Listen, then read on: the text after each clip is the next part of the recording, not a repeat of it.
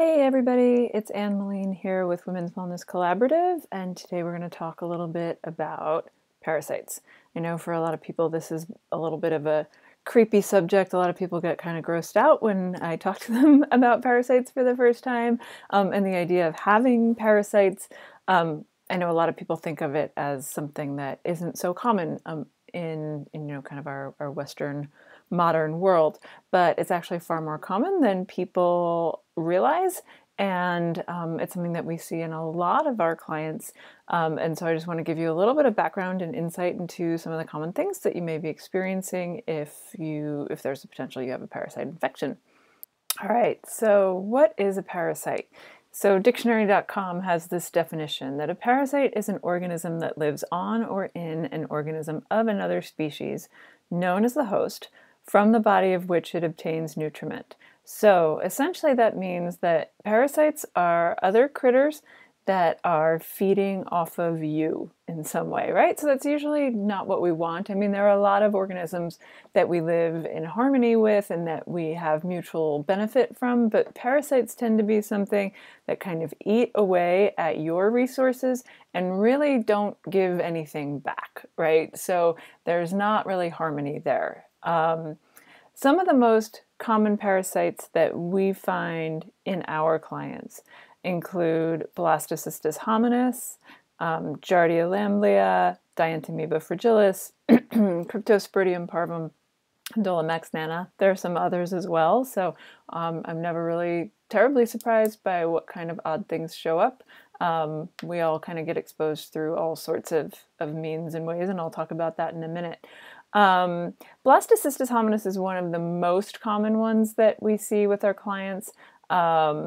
And oftentimes it can contribute to things like Hashimoto's, which is a primary complaint of a lot of the clients who do come to see us. So that's autoimmune thyroid condition.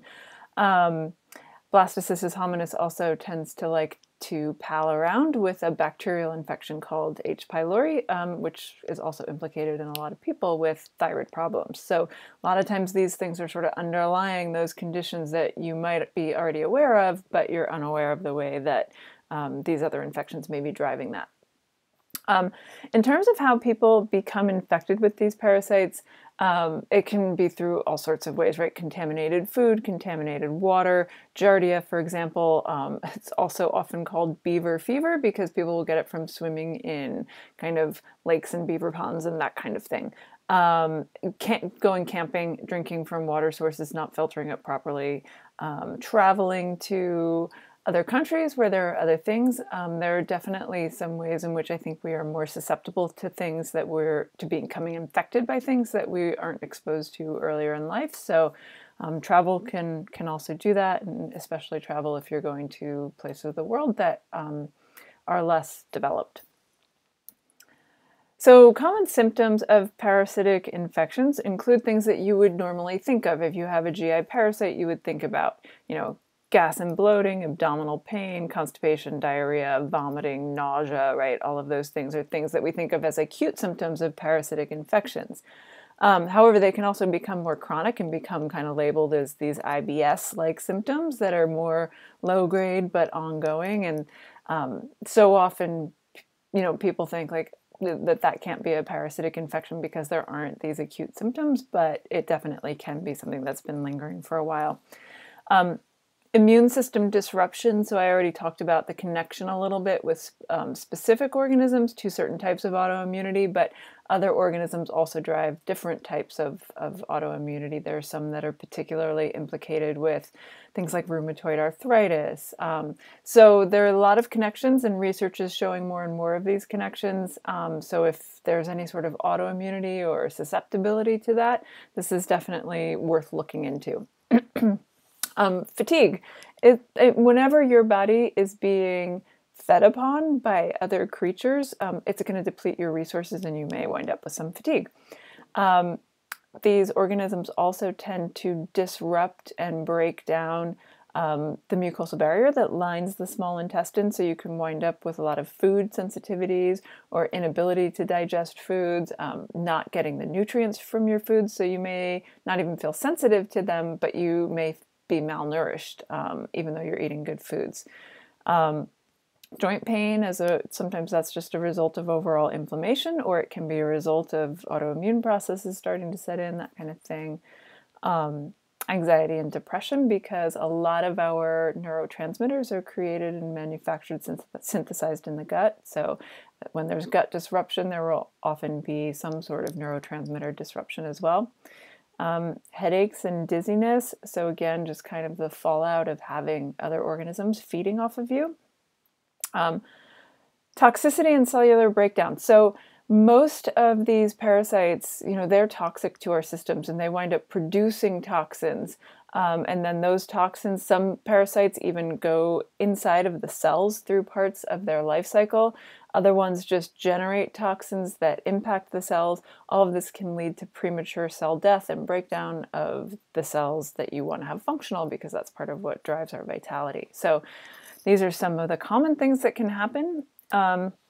In terms of testing and protocols, almost all parasites testing is going to be done through stool testing. Some stool testing, there are lots of different ways to test. There are microscopy tests that can be really helpful.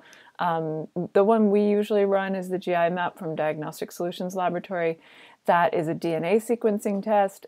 They all have their pros and cons. I really like the GI map just because it's using really modern cutting-edge technology that does DNA sequencing. But it only looks for the things that it specifically is looking for. Whereas if you have somebody doing microscopy, they might, you actually have a technician looking through a microscope, and they might see things that are beyond just, a collection of things that they've been told to look for. So pros and cons to doing some different testing, and sometimes I may even recommend doing a couple of different tests depending upon your symptoms and your history. Protocols. So most of the time there are some great antiparasitic herbs.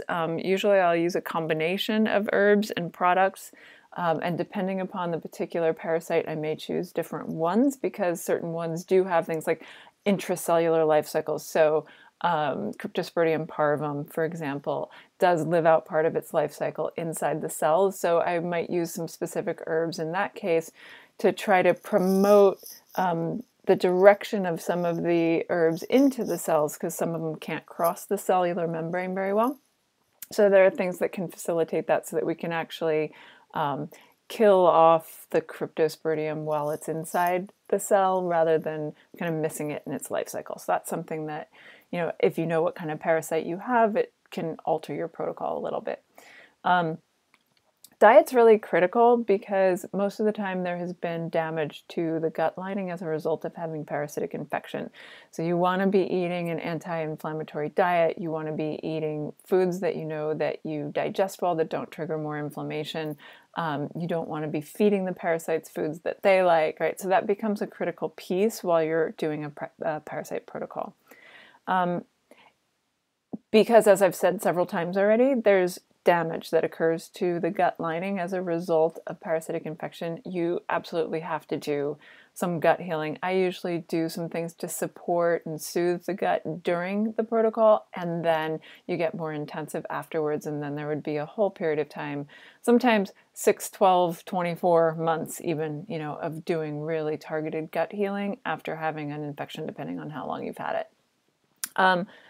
For some of the more virulent infections, antibiotics are recommended over herbs.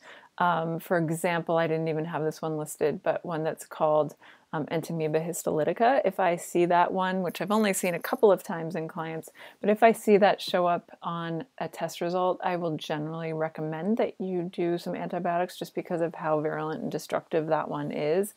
And it can migrate outside of the GI tract, where the herbs wouldn't necessarily be able to act as powerfully. There are some other ones, and depending on the situation, it may be an option. If you do antibiotics, there is always the collateral damage of that in terms of the rest of the gut bacteria. So then you always want to do repopulation, and you're still going to need to do the lengthy gut healing process as you would even if you did herbs, because that damage to the intestinal lining is still there, regardless of how you go about killing off the parasite.